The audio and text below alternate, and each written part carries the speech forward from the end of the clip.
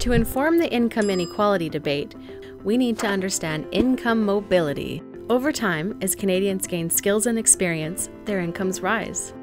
We followed nearly 1 million Canadians over 2 decades, initially divided into 5 income groups, from lowest to highest.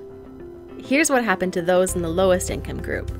9 of every 10 moved up to a higher income group. Nearly half reached the top 2 income groups, and 1 in 4 reached the very top group. Canadians move up the income ladder, a key fact for any real debate about income inequality. To learn more, visit FraserInstitute.org.